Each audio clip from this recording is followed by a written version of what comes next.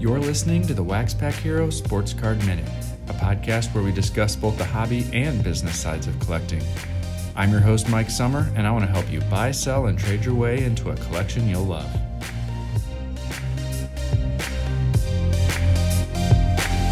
Well, hello everybody. It's time for part 3 of our series on COMC. We've already covered buying on COMC. Earlier this week, we covered flipping on COMC. Today, we're going to talk about submitting your cards for sale on COMC.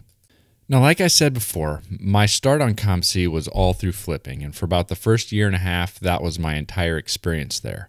But my experience selling online went beyond that. And we've already covered sport lots, which I used from pretty much the minute that I got back into selling in late 2015. And we've also talked a little bit about how I use eBay for some of the higher dollar cards that I've got. But there eventually reached a point where I had become comfortable with COMC as a platform, and I was getting enough inventory through some of the collections I was purchasing that I just didn't have time to do more eBay listings or have more sport lots in listings. And so I was looking for a way where I could continue to scale my sales and scale my business without it being another giant time crunch or lead to a bigger and bigger time commitment. And ultimately, that's when I decided to go ahead and give submitting to COMC a try. So I want to talk a little bit about how it works. And so COMC, again, is a consignor. So you send them your cards. You send them a box full of your cards, and for 30 cents a card, they scan it, they list it on the site, they inventory it in their database, and if it's something that's a little more unique to try to track down, their experts can catalog it and find out exactly what set it comes from, exactly which parallel it is, and so you can be confident that the cards that you send are going to be listed accurately and appropriately. Now, some people that I've talked to balk a little bit about the 30 cent per card listing fee because that can, technically add up. But it's not really all that bad when you consider the fact that they're doing a scan of the front and back of the card. They're listing it on eBay for you as well. And you yourself are not going to have to do any of the packing or the pulling or the shipping of that card when it actually ultimately sells. Once you've sent it in, and once you've identified that it's a card that you want to send in, your only work at that point is going to be pricing it once it's listed and ready for sale. And so for me, when I factored in that time savings and the extra cards that I'd be able to have out there for sale, and the fact that if I wanted to list any more cards on eBay, I would have to upgrade my store and increase my monthly charge there, that was just one more factor of how that 30 cent listing fee wasn't all that much of a big deal, and how much more of a benefit I was going to have by starting to scale on COMC. So that's a little bit about my decision process there of why I decided to go that route and my own justification on why the cost I feel is competitive with the other options. So now let's talk a few minutes about how to decide what cards you should send in if you're going to do a COMC submission. Now, like many things, there's always exceptions to the rule. But my rule of thumb, what's worked for me with my business model, is to send in cards on COMC that I can be the lowest listed on the site, the lowest price on the site, and have that card sell for between $1 and $20. That's the sweet spot that I've found for me that seems to work really well. My low dollar basin inserts, or my kind of common basin inserts, I sell on sport lots. My $1 to $20 cards, I typically will send into COMC. And then if it's something that I want to get that money back super fast, I will go ahead and sell that on eBay. And so those higher dollar cards that I want to get in my PayPal real quick, I sell those on eBay. But COMC, I'm targeting $1 to $20 cards where I can be the lowest on the site and still get that $1 to $20. And so that's kind of my first general filter. And so there's a few other things that you can do to make sure that the card that you're sending in makes sense to send in. And you can do that research and price check it right there on the site.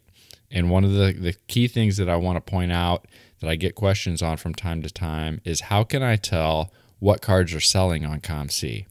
And if you go to your screen, if you go to the search screen and you found some cards that you're researching, in the upper left-hand corner, there's a little chart that kind of shows the last 2 years of quarterly sales history.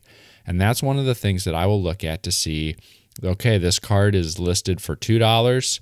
I can get it on there. I can price it at $1.50, $1.75 and be the lowest on the site. But at $2, there haven't been any that have sold in the last 2 years. I might have to really price that even lower just to get it to move. And on the flip side, you can see, there's a card here that's listed for 50 cents, and there's cards anywhere between 50 cents and $2, but there's been 35 of them that have sold recently. I can price this at $1.50, and I'll be the third lowest on the site. And if sales could keep happening at the rate that they've been happening, I'll have no problem eventually getting up there and being able to get my $1.50 for it. And so that last 4 quarters of sales history in the upper left-hand corner is something that's going to be a key part of your research as you try to decide what cards you want to go ahead and send in.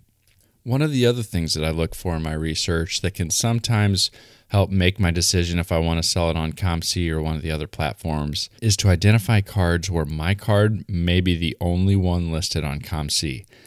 And while you still need to price competitively, it can sometimes give you a little bit more pricing power when you're the only option, because there's still people who want to go ahead and just use that COMC store credit for their card purchases and not want to have to mess with going through PayPal or credit card or something like that on one of the other platforms, even if they might be able to get a little bit quicker.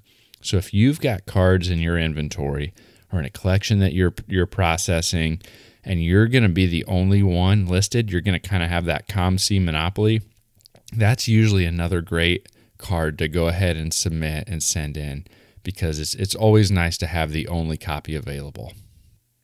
All right, so now we've got our inventory on COMC. We've paid our 30 cents to get it listed per card. Let's talk a little bit more as we kind of wrap up this series about the sales charges and the sales commissions that go with selling cards on COMC. Now, technically, these apply whether or not we're talking about cards we submit or cards that we buy on the site to flip, but it's an important consideration when it comes to selling on the platform, so I want to make sure we spend a little bit of time covering it. And there's a few additional fees that you need to be aware of as we think about this. And the first one is the penny per month storage fee for cards that are priced over 75 cents. And that's 75 cents in advanced reseller mode.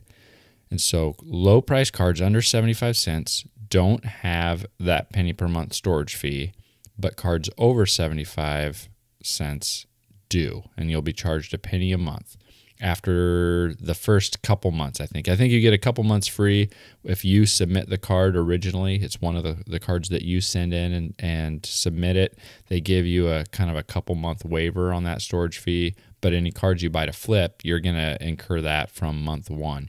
And so I point that out because it can add up, if it's $5, $10, $15 a month as your inventory grows. I know some people that go even further than that. And so that's something to be aware of. And there's some other options, advanced options, as you really get a big inventory that you can consider that they've got that raise that threshold for you. But I want you to be aware of that 75 cent threshold of where you're going to incur that penny per month storage fee. And one of the key things there is, if you've got a card, don't price it for 75 cents. If you think it's worth 75 cents, price it for 74 cents, and you're not going to incur that storage fee. So that's just a little piece of advice. Same thing. I do that myself for cards that are in that 80 to 85 cent range too. I'll go ahead and just price them for 70 to 74 cents so I don't incur that storage fee, because I'm not sure exactly how quick it's going to sell, and I'm willing to take just that little bit of a discount, plus it makes my card that much more competitive. And so be aware of that storage fee.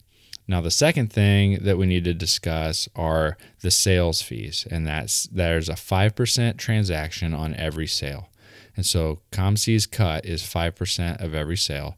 And so keep that in mind. That's the standard selling fee. Again, whether it's a card you bought on the site to flip or whether it's a card that you submitted, that's the fee that you're going to incur. Beyond that, if you decide to cash out, there's a 10% cash out fee. If you decide to use that store credit to buy more cards to flip or to buy cards for your own collection that you ultimately have shipped to you, there's no additional fee. It's just that 30-cent listing fee plus the 5% transaction fee, and you're good to go. But if you want to cash out, if you're going to use that to help generate cash flow, there is a 10% cash out fee.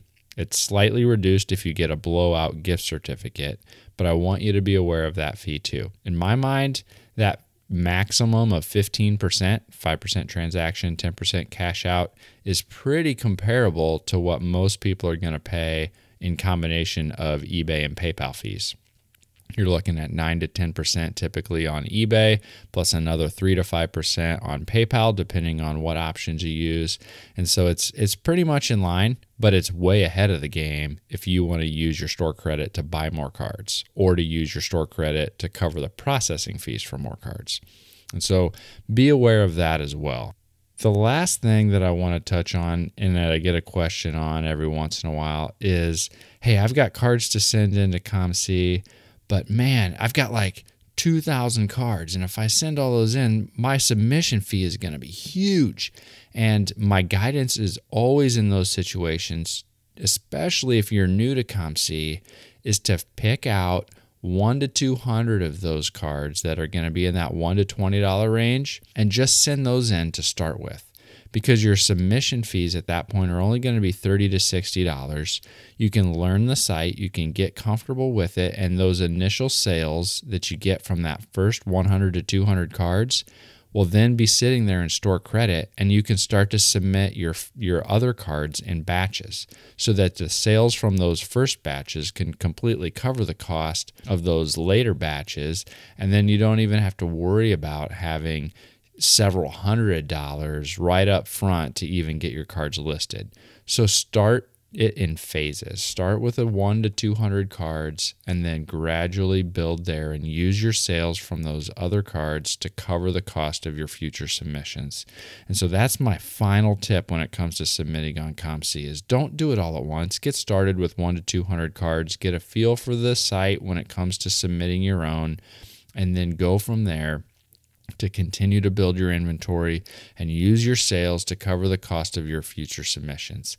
The other thing about that is effectively you're turning that 30-cent submission fee into about a 27% submission fee or 27-cent submission fee.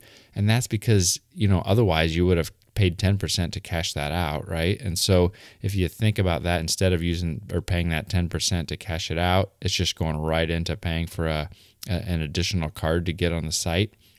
Your true cost, your net cost, if you compare it to cashing out, is really only 27 cents per card. And so that's just one more of those little nuances that you pick up on if you do the math. So let me know what you think. Let me know what other questions you have. I try to just cover the main high-level topics, the main points, the main considerations that you have to keep in mind, but there's definitely all kinds of little nuances that you pick up on along the way. So feel free to reach out to me if you've got any other questions. And as I always like to do, I want to go ahead and also give a shout out to somebody who gave us another review on Apple Podcasts. And NASCAR Radio, Val from NASCAR Radio, left a review, and he said, if you enjoy cards, collecting, and selling cards, this is a great podcast for you. Mike does a great job diving into a subject and leaving no stone unturned each week. Well, thanks, Val, and I appreciate that feedback.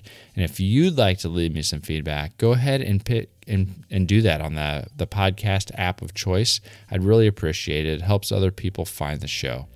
Reach out to me at waxpackhero@gmail.com. You can find me at @MikeSummer on Twitter, or you can search WaxPackHero on Facebook or Instagram as well. Well, thanks. I'd love to hear from you, and I'll catch you next time.